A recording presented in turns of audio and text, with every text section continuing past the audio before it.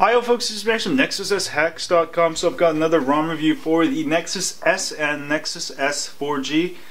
This is the Bugless Beast.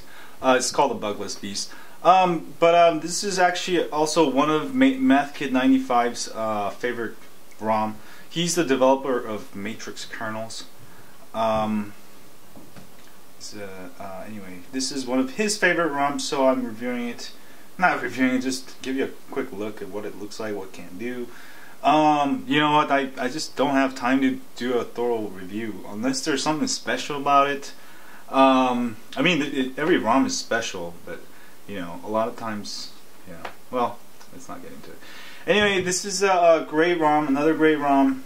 I've got, here we go, let's go look at the settings here. This is what you'll see.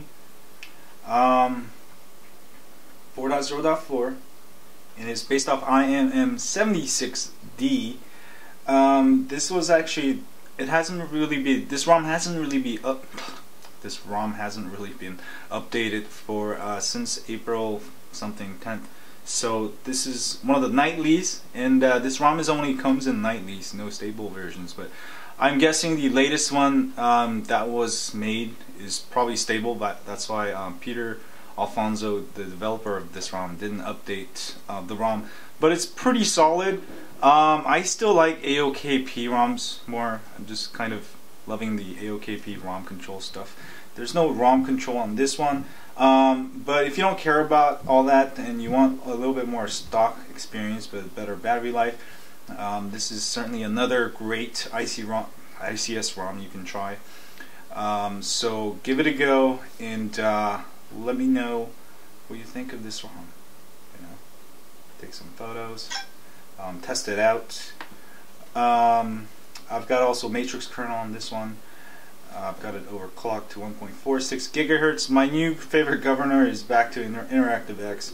I don't know why LOL's active. I was liking it, but lately I just feel like InteractiveX. These are all good. Like anything above InteractiveX is pretty good. Smartass V2 is pretty good. Min-Max is like actually pretty good because it goes either minimum or to the maximum. Sometimes that can solve a lot of weird problems. Lionheart is good, and these are all like just base Android governors. Anyway, folks, if you have tried this ROM, and let me know what you think. And as always, if you have a Nexus S or Nexus S 4G, don't forget to sign up for my email list at NexusSHacks.com. We update you once or twice a week with ROM reviews, tips, hacks, and more. It's also a great way to communicate with me via email if you need help, and also don't share your email with anyone else except for my dog. And if you're on YouTube, don't forget to hit that like button for me here, subscribe button up here, and share this with your friends on Twitter, Facebook, or Google+. There's the share button right here. And thanks again for you guys for supporting my channel, and stay high on Android. Just don't become an eye whore. Oh yeah.